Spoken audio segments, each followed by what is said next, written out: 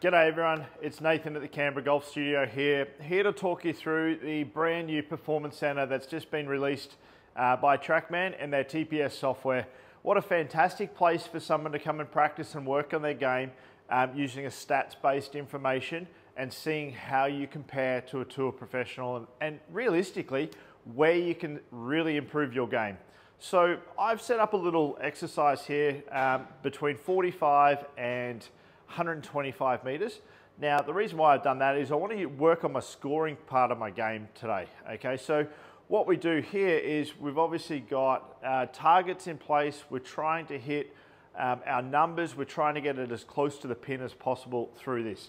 So first of all, just want to show you, obviously at the top right-hand corner here, you can see the pin with a big white circle around it. Okay, so to give you an idea, that is 0 strokes gained on the PGA Tour at this distance. And this distance happens to be 100 meters that I've got up on the screen at the moment.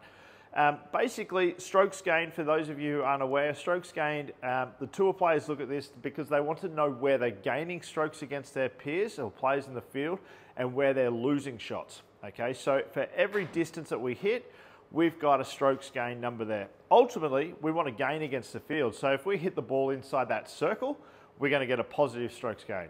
Okay, if we hit it outside that circle, we're going to get a negative, and obviously the further away you are from the end target result, the more loss of shots you're actually going to have. So if I hit this shot now, so I've got 100 meters, right? So we're just going to hit a 100-meter shot here.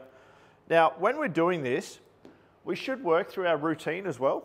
Okay, so not every practice session you need to work on your technique. Okay, so I have a lot of guys on my programs where I get them just to come in and hit golf balls at the performance studio or on the range. They're just trying to hit targets. Okay, so technically that shows that they're in pretty good shape.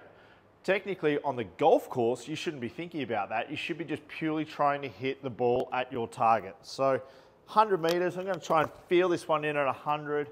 Okay, and I'm going to try and hit it as close as I possibly can, and we're going to see the results in strokes gained here very shortly. I've pulled it a little bit left. It's going to be a little bit long. So we can see the ball flying through the air there. It's going a little bit left. So I've hit the green. I'm about flag high. Top right-hand corner, we're seeing negative 0.23. So that's effectively 0.2 of a 3 of a shot that I've lost against a tour player.